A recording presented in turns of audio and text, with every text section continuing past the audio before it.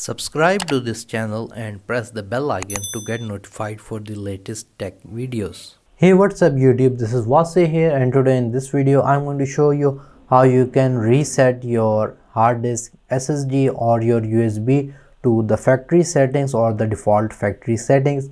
So let's begin the video. Before I begin to show you how you can format your hard disk or SSD to factory settings, you may have the question that why should we do it?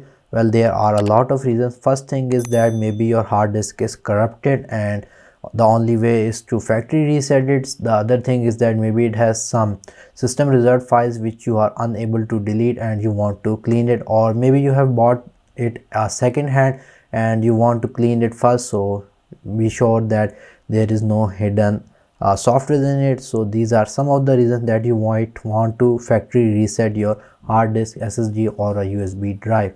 So doing it is pretty simple. All you need to do is to open the file explorer on your Windows PC.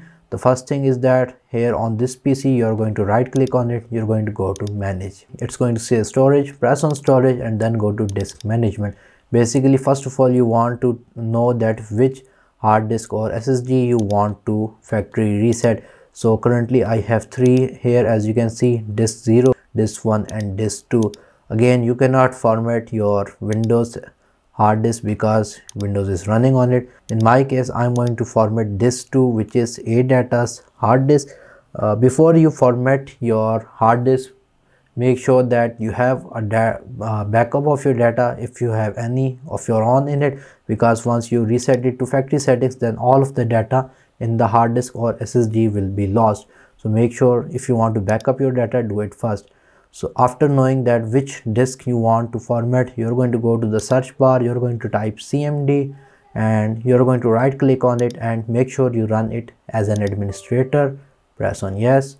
First of all, you're going to type the command disk part. You're going to press on enter. Once you are in the disk part, you're going to type the command list disk to show all the disks. Again, disk 0, disk 1, disk 2 and their sizes as well. The one that I want to reset to factory settings is disk 2, which has around 1.8 terabytes of storage. So again, it is disk 2 which has 1.8 terabytes of storage. So I'm going to type select disk and its number. So its number is 2. Press on enter. You can see it says disk 2 is now the selected disk. Now we're going to type the clean command so that we can reset it to factory settings. Again, make sure that you are formatting the right disk. After you have confirmed it, just type the command clean and press on enter. Now it's going to factory reset your hard disk or SSD or your USB drive. Once it is done, just press on type exit and enter. Again, exit, enter. And now you can see that your disk 2 has been reset to factory settings. The first thing you can tell is that you're going to have a little red icon over here. The second thing is that it is unallocated. In order to initialize this disk, you're going to press on the disk name, right click over here, press on initialize disk. Again, the disk name is whatever you selected.